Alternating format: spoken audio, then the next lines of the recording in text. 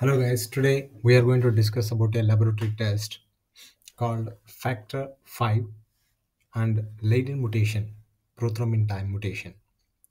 Use of the test to determine whether you have an inherited gene mutation that increases your risk of developing a venous thromboembolism, blood clot. Factor 5 and prothrombin are proteins that are produced in liver and belong to a group of proteins collectively known as coagulation factors.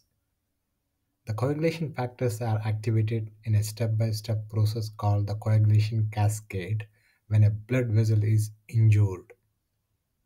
The result of the coagulation cascade is formation of a blood clot which creates a barrier at the injury site, protecting it until it heals. The coagulation cascade involves many procoagulant proteins such as factor 5 and prothrombin, as well as many anticoagulant proteins such as activated protein C and protein S, which act in a coordinated manner to keep the process of a blood coagulation tightly regulated.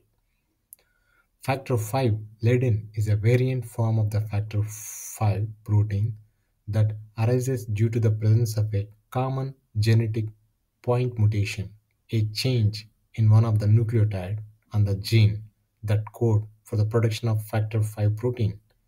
This altered factor 5 Leiden protein activates normally to the participate in stimulating blood coagulation, but resist being degraded by the anticoagulant activated protein C, and thus remains active for longer than wild type factor 5 protein.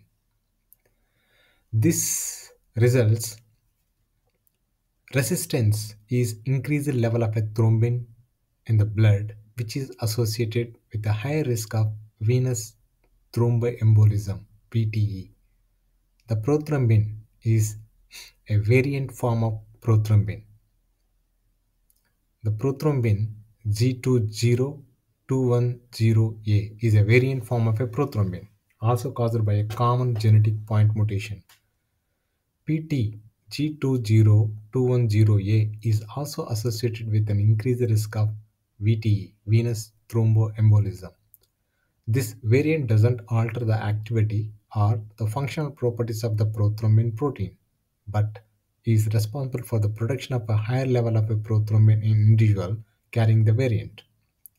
Factor 5 Leiden and PT G20-210A are independent mutations that are inherited separately, and thus they are tested for a separate event.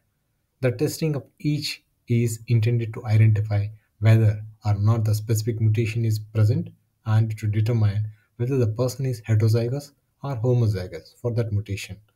Sample required is blood. Normally it should be negative. That is about factors.